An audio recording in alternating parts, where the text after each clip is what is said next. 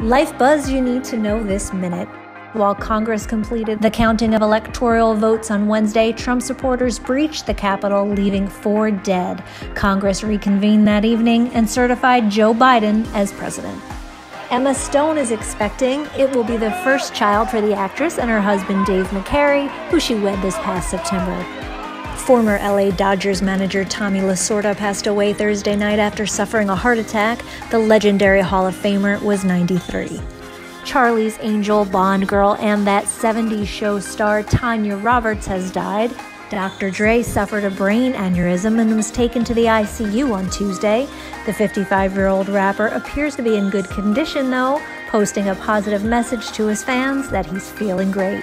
Meanwhile, 4 men were arrested Tuesday night for attempting to burglarize his $50 million Brentwood Estates home.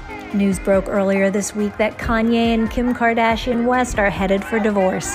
While speculation as to when they will split continues, rumors surfaced that the rapper had an affair with makeup artist Jeffree Star. The famous couple has yet to comment, but the YouTube sensation says, "Let me just say this one time for any news outlet, I like very tall men. Me and Kanye have never hung out. To my new year, Happy New Year." And that's the life buzz you need to know this minute.